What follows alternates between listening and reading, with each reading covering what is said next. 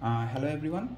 I recently bought a high-speed SanDisk branded pen drive from AliExpress, which is a Chinese company. In Amazon, the price of the product is $40 to $43, but without any offer, I bought the product from AliExpress only for $33. And there is a method by SanDisk itself to verify your product is original or not. To do this, you first have to go to verify.sandisk.cn.com. Then you need to scratch this portion of your pen drive packet. I am scratching it. Oh, there is a QR code also. Okay, I got the security code which I have to now enter in the website. Security code as here. I am entering 520482946097142. Okay, I just type this code here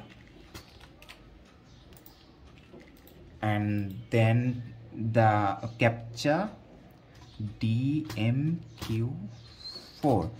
Now anti-counterfeiting query. Yes, the website tells me the security code you entered is correct. This product is a genuine SanDisk product.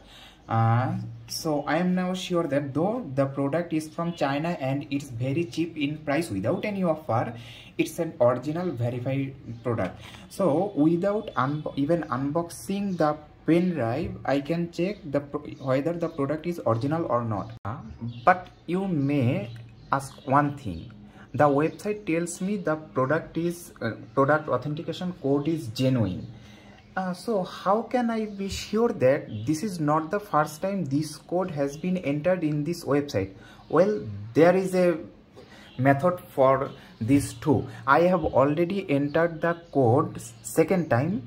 Now I am going to enter the code for the third time. Let's see what the website says now. Okay, I am querying.